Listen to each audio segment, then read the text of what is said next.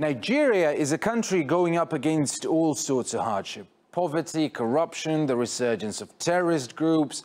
But there's an even more fundamental one: water. About 40% of the country's population, almost 70 million people, live without access to clean water. For the 80,000 people who live here, there's only one borehole for every 60 households. Used to walk miles to fetch water by the river. Now we fetch from this borehole nearby and have time to cook and wash. We only use the water for cooking and laundry. Of course, it's not, we don't drink it, so we had to look for alternatives like packaged water. That's what we drink. Because of how the water system's pipes have decayed, now a quarter of all supplies literally seep through the cracks. 3 major companies have been shortlisted to seize control of Nigeria's water by privatizing it. Healthy competition, or so you'd think, but actually it's a choice between the bad, the ugly, and the really ugly. The first company I'm going to talk about is France's Veolia. It could be known for many things, but it's notorious for just one. It oversaw the quality of water in the US city of Flint, Michigan, which turned into a major disaster.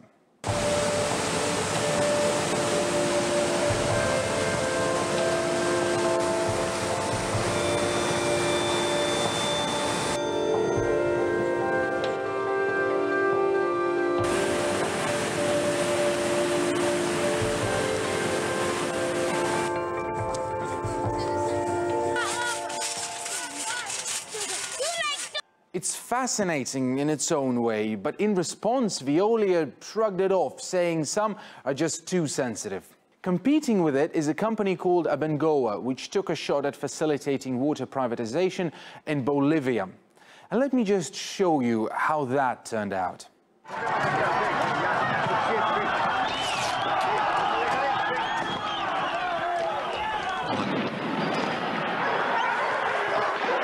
Not only did it triple the price of water, Abengoa imposed fees on collecting rainwater, which, well, was the last straw.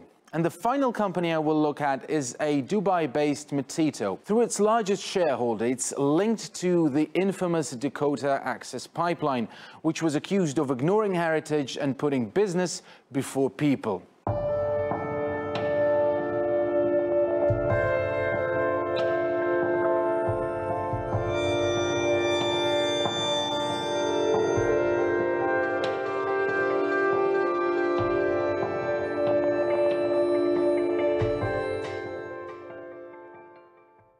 Well, frankly, Nigerians don't stand to lose much when it comes to water supply. It's so scarce, activists have called for a state of emergency. But with business sharks calling the shots, the country's crisis could end up down the drain entirely.